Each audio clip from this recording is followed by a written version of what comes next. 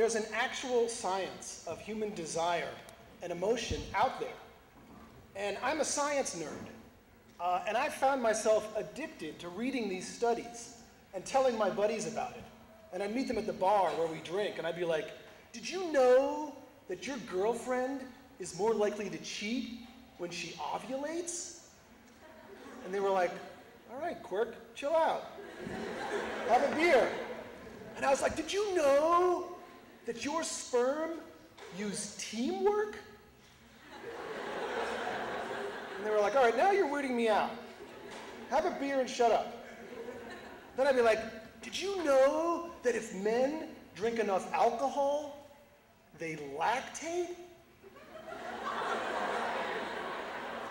That got their attention. Ladies, every guy in this room is thinking the exact same thing. Sex is fun, especially when it's with somebody else.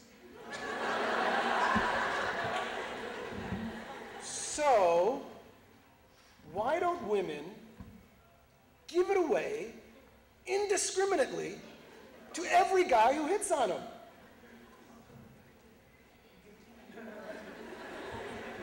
And guys, women have a question for you. If committed love is the deepest human need, why are guys so terrified of it?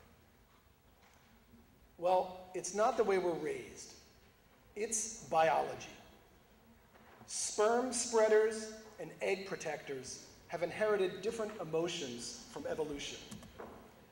Millions of years of competition to pass on your genes by getting pregnant or by getting someone else pregnant has led to the evolution of two different systems of emotions in all mammals. And that's why everyone in this room has at some point looked at the opposite sex and said, what is wrong with them? There's something weird about them. It's almost as if they're from another species. Well, I have some bad news. If you count up our 3 billion DNA units, humans and chimps are about 1.5% different. And men and women are about 1.5% different.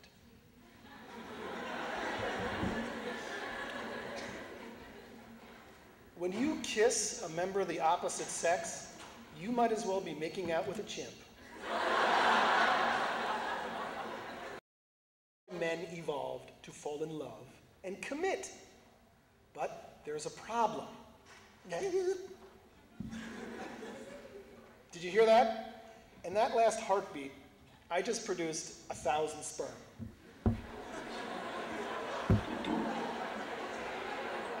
Every guy in this room, wait, you guys are young guys. 2,000 every heartbeat. Ba-bum, bum. Say it with me, guys. Ba-bum, ba-bum. 2,000, 4,000, 6,000. Sperm are like nothing to us. We don't produce 1 egg a month. We're popping these puppies out like they're nothing. Biologist R.V. Short drew out another graph and showed that in any mammal, the more the female cheats, the larger the male's testicles. Why? It's all about sperm competition inside the females. What did you guys think? I liked it a lot. It was informative. Was it what you were expecting? Yeah. It was a lot more interesting, actually, than I thought it'd be. Like, he really got to, like, the college students, especially with the dorm references. The way, you'd say the way he presented it was really good, right? Oh, yeah. It wasn't like, this is the animal, this is how they, like, no. It was, like, down to earth, it was realistic. It was entertaining. It was really entertaining. So, were he your professor? Would you take his class? Oh, yeah. And my college major is psychology. So a lot of what he talked about ties into your major. You probably have heard a lot of this stuff before. You've taken class in evolution. Do you think this guy's for real? Did he know what he was talking about? I think that he has a pretty good idea what he was talking about. At first, I thought he was going to be kind of like all full of shit, and I was gonna ask him about that and make sure that he's talking, you know, more from a scientific background. And he showed that he pretty much knew what he was talking about. Right.